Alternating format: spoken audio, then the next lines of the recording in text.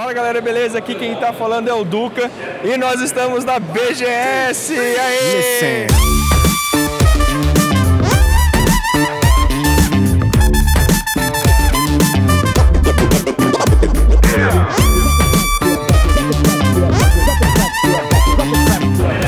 A gente está no maior evento de games da América Latina, Brasil Game Show. Se você não conseguiu vir aqui marcar presença, não tem problema, pode vir comigo que vai ser Duca.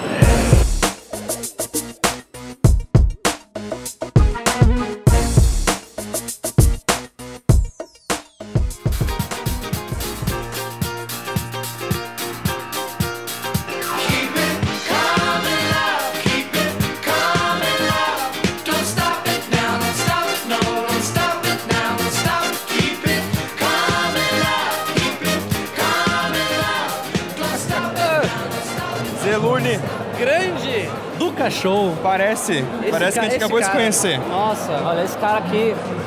Canal recomendo, viu? Se você tá vendo esse vídeo, continue aqui nesse canal.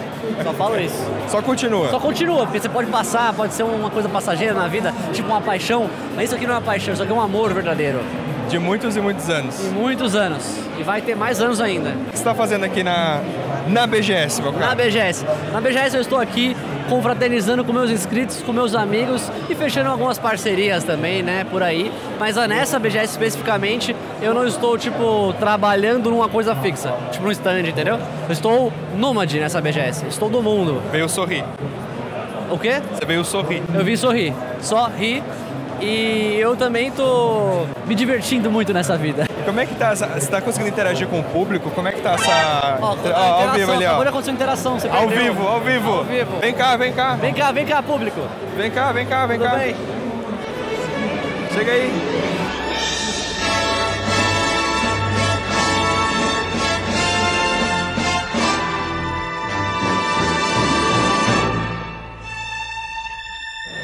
Seu nome é Lucas? João. Matheus. Gabriel. Nossa, era o próximo que você ia falar. Eu ia falar, você viu, né? É o próximo, é o próximo. Você é fã do Zelune, Gabriel? Sou. O Gabriel tá aqui prestigiando esse momento mágico. E no meu canal eu tô pra conectar pessoas. Entendeu? Porque não tem um seguidor. Você é tipo o Tinder de amizades. Somente de amizades. O que você gostaria de falar pro Zelune? Você é muito legal. Você é o cara, Gabriel. Show de bola. Muito obrigado, viu? Eu já ia perguntar como é que tava a interação com o público, já tá Acabou ativo. Apareceu interação e um público. Furo de reportagem. Falha de cobertura, né? Mas olha, tá muito bom. Eu queria ter visto as stands assim. Só que o problema é que assim, até ontem que tava vazio, tava com fila, né? Mas tá legal, se você se dedicar, você consegue ver. E eu imagino como é que vai estar sábado. Eu tô aqui há 3 horas e eu não consegui entrar em uma fila pra jogar nada. Então... É muito cheio, é o maior evento de games da América Latina, cara. O meu conteúdo vai ser conversar com pessoas e o Zelune. É interessante, você pode pegar o feedback das pessoas, entrevista 5 pessoas que jogaram lá um jogo tal, aí você fala que foi você que jogou. Aí eu vou cortar essa parte do vídeo dos claro que sim. Pra parecer que a ideia foi minha. É, óbvio. Não, o canal é seu, você tem que fazer isso. Você tem que editar pra parecer que você teve as melhores ideias, entendeu? Mas eu tive. Você acha que eu cheguei aqui fazendo o quê? Criando aqueles... Brincadeira. Zé, obrigado pela sua participação, cara. Obrigado pela sua existência no planeta Terra. A sua também. A sua agrega muitas coisas às pessoas. Confia nesse cara, maior Nintendo maníaco e gamer que eu conheço. Do bairro. Do bairro. Quase o mesmo, né? Da rua. Da rua. Do meu bloco. Do seu apartamento. A Gabi ganha de você. Do meu apartamento, com certeza. Do seu apartamento você tem. Com certeza.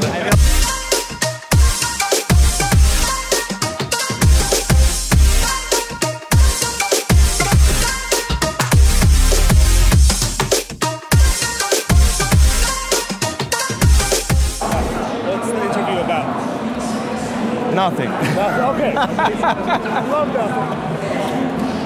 How is your Portuguese? Terrible.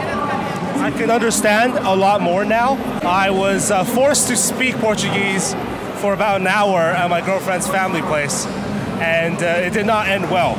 Like, I couldn't communicate in the end. I didn't know where the bathroom was. I couldn't ask for water properly. But now I'm a little bit better. I think if I spoke Portuguese for more than a month, I think I'll be fluent. It's a really fascinating language. It's really easy to learn. Easy? Yeah, it's easy to learn because it's very simplified and very implied. Your intentions, your tones mean more than sometimes the words, right? I have a lot of difficulties. Pessoal, eu tô gravando esse momento aqui no cenário do Duca Show para fazer algumas pontuações, coisas que não deu para gravar durante a BGS, tá? E também porque vai ficar uma maneira melhor de explicar como é que rolou o evento, como é que foram as dinâmicas e o que eu pude experimentar durante a feira. Gente, para quem não conhece, esse é o Jeff. Ele aparece bastante no canal Coisa de Nerd e Cadê a Chave com o Leon e a Nils. É um amigo canadense deles. Na verdade ele é chinês, mas mora no Canadá desde, sei lá, desde muito novo. Não lembro muito bem a história toda de vida dele. Mas é um cara, meu, gente finíssima. Eu tava andando pela feira e aí eu olhei pro lado e de repente, tipo, Jeff. E aí, Jeff? Aí eu fui lá, tirei uma foto com ele, vi que ele era mega simpático, assim, super receptivo. E aí eu falei, meu, será que ele topa uma entrevista? E aí é o que vocês acabaram de ver. Até que teve uma hora, cara, que foi muito vergonha alheia. Muito. Eu tô tendo que editar isso aqui e tá me dando aflição, vejo de tanta vergonha alheia que foi. Ele tava falando que é muito fácil aprender português, né? Que era uma língua intuitiva, dependia muito do... dá pra saber muito pelo tom da pessoa e tudo mais. E aí eu queria falar que as minhas notas na escola de português, de gramática, sempre foram muito baixas, tipo 2, 3. Cara, eu sempre fui um aluno péssimo em português, assim, basicamente. E eu queria falar, da minha perspectiva, que era difícil. Só que eu comecei a me embolar porque tava parecendo que eu não sabia falar português. Ao mesmo tempo, eu não tava falando bem inglês. E aí o Jeff começou a ficar meio confuso, eu comecei a me embananar. Então eu falei, não, porque português é super difícil. Pra mim era mais fácil aprender inglês, porque é uma língua mais intuitiva, não sei o que. Cara, foi um momento muito vergonha alheia. Sério, eu tive que cortar isso do vídeo, isso não vai aparecer. Isso vai ficar selado a 7 chaves. Mas no final eu consegui levantar a peteca de novo. E o Jeff também, cara, extremamente simpático também. Tocou a entrevista assim, bem tranquilo. How is your interactions with the Brazilians here? A lot of love? So much love. I can't handle it. Like I'm a guy who works a day job in Canada most of the time. I work in the industry, but I see other people get that kind of love. I never expect it to happen to myself. For example, today, not that busy. This is not the busiest day of BGS, and it was hard to even walk a couple steps without saying hi. And I wouldn't trade that for the world. It's an amazing feeling, and I absolutely love it. And I think you deserve it. Oh, thank you so much. Thank you a lot, Jeff. Okay. Feel welcome here in Brazil. And come back a lot of times. Guys, hit subscribe, notification. This guy's awesome. Thank you a lot, Jeff. Bye.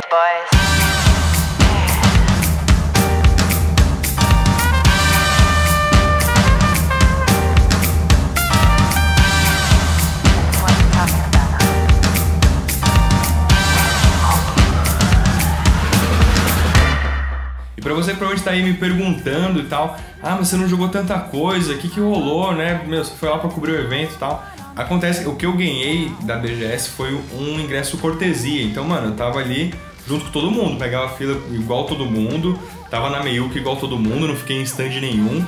Então, assim, eu só tinha um dia pra aproveitar o máximo possível da feira. Só que, cara, todos os stands estavam extremamente lotados. Eu queria muito ter jogado Days Gone no stand da PlayStation, queria ter jogado Sekiro, cara, muito jogo que tava lá rolando, Battlefield, eu queria jogar muita coisa, não consegui jogar. No stand da Sony, pra você ter uma ideia, você tinha que agendar um horário pelo aplicativo, cara, eu não tinha nem ideia disso. Então é bom, muita coisa, eu passei por alguns perrengues durante a BGS, mas é bom pra aprender a dinâmica de como que é o evento e tal, me preparar um pouco melhor também para algumas situações e também poder me virar caso eu não consiga gravar alguma coisa. Eu devia ter, sei lá, entrevistado a galera na fila, saber qual que é a expectativa do jogo e tudo mais. Acabei não fazendo isso e o meu mercado chegou, peraí. Então foi bacana que eu consegui jogar pelo menos Devil May Cry 5, que está insano, e Hitman 2, cara. Hitman 2 foi bem curioso, porque ele tava do lado de Devil May Cry 5 e a fila parecia meio grandinha, assim. Eu falei, meu, caraca, mais uma fila enorme e tal. Só que o Hitman 2, ele tava num puxadinho da fila do Devil May Cry 5. E não tinha ninguém na fila. As pessoas estavam, tipo, suplicando para as pessoas virem jogar ali. Então eu perguntei assim pra quem tava coordenando o stand ali. Meu, o que tá rolando aqui? Ah, Hitman 2, meu, vem cá, vem jogar. Aí já me puxou pra jogar, eu comecei a jogar. Alguém deixou no meio da missão, no meio do nada, eu não tava entendendo bulhufas do que eu precisava fazer. Mas é uma missão que até já apareceu no trailer, que você parece que tem que assassinar um dos pilotos da corrida, né? Tá rolando uma corrida ali de Fórmula 1, sei lá, alguma coisa assim, você tem que matar o piloto. Então assim, eu andei um pouquinho, cara, tudo tem muita informação, cara, muita gente andando junta, muita coisa acontecendo, parece que tá bem vivo as situações ali do Hitman 2, eu gostei bastante, apesar de não saber o que eu tava fazendo, então chegou uma hora que eu tava andando tanto, eu falei, meu, quer saber, deixa eu matar uma galera aqui. Comecei a matar um monte de civil e tudo mais, coisas, né, tranquilas de Hitman. E agora Devil May Cry 5, cara, foi muito legal. O último jogo da franquia que eu joguei foi o 3, lá no PS2. Depois disso eu joguei, cara, pouquíssimo, sei lá, uns 20 minutos do Devil May Cry 4 e, mano, sei lá, a primeira hora do DMC, que foi o reboot que saiu. E, cara, do 3 pro 5 foi um salto muito bacana, assim. Os gráficos estão maravilhosos, mecânica tá super polida, cara, o combate tá, mano, show de bola. Eu pude jogar mais ou menos uns 15 minutos, ou 10 ou 15 minutos ali no stand. Eu acho que na minha vez o cara perdeu a hora do cronômetro ali, eu consegui jogar um pouco mais. Então basicamente a fase que eu tava jogando, eu tava numa cidade meio destruída assim, eu tinha que matar alguns inimigos, progredir. Parecia que era a fase tutorial, eu não sei se era uma demo específica, né, ou se era realmente o começo do jogo ali, não tem como saber. Mas ele apresentava o que eram as orbes vermelhas, as orbes verdes, o que era cada item, como é que fazia e tudo mais. Então tinha um tutorial ali pra fazer. E no final da fase você enfrentava um chefão que tinha uma boca enorme na boca e cuspia fogo, assim. Cara, muito legal mesmo, combate insano. Durante diversos momentos da batalha com o chefão, cara, o cenário destruía, você mudava a fase onde você tava. Cara, é muito legal, assim. Eu gostei bastante, é uma grande promessa aí pro ano que vem. Então, assim, resumindo, foi muito bacana, cara, consegui gravar com meu amigo de infância, né, que é o Zelune, vocês devem conhecer ele, cara, com certeza devem saber quem ele é. Foi muito bacana ver esse lado mais profissional dele, né? Tô sempre acostumado a ver o lado mais pessoal dele, mas o lado profissional, ele lá no stand, cara, foi bem legal ver. Cara, poder entrevistar o Jeff, mano, que foi uma surpresa absurda. Ele tava no meio da galera ali, tranquilo, sem credencial, sem nada. Cara, foi muito legal. Consegui tirar uma foto com gaveta. Eu queria puxar ele pra entrevista, só que qual que é o problema de você puxar essa galera mais famosa no meio da feira? É porque essa galera para o fluxo da feira. Isso é um baita problema, então... Toda vez que você vai tirar uma foto com eles, você vê que eles estão meio tipo... Ah, tira a foto aqui rapidão e vai embora. Porque senão eles podem tomar um esporro lá da organização e tudo mais. Então, eles estão sempre andando de forma meio rápida, discreta ali, papum. Então, cara, quando eu tirei a foto com o Gaveta, que é um cara que eu admiro pra cacete, assim... Depois até posso contar um pouco mais da história do porquê que eu admiro tanto o cara. Mas, assim, foi super rápido, tirei a foto com ele. Quando eu vi que eu queria puxar pra entrevista, eu falei, mano, deixa ele lá. Ele tava meio corrido, assim... Mas eu queria muito ter gravado com ele. Fica aqui o convite. Ele não vai ver isso nunca, mas né, se você for ver, fica aqui o convite. Então é muito legal poder ver essa galera bem grande assim nos stands, tirando foto, jogando. Foi bem legal ter esse tete-a-tete, principalmente o Leon e Nilson, eu consegui ver de longe assim, ver o tamanho real das pessoas, cara, é bem legal. E uma dica pra vocês, cara, o evento acaba hoje, né? Se tudo der certo, eu lancei isso no domingo, o último dia da feira. E assim, a BGS mudou bastante. A última vez que eu fui na BGS foi anos e anos atrás.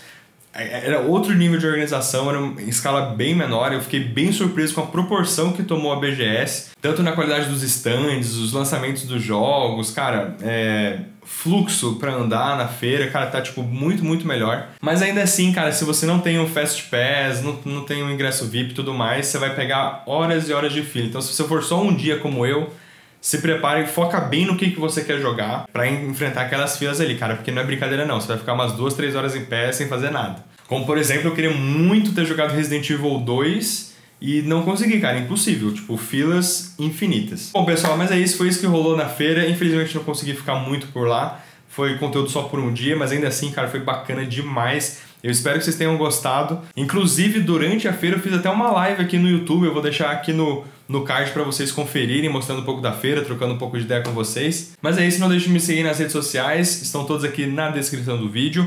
Eu vou ficando por aqui, um beijo e tchau!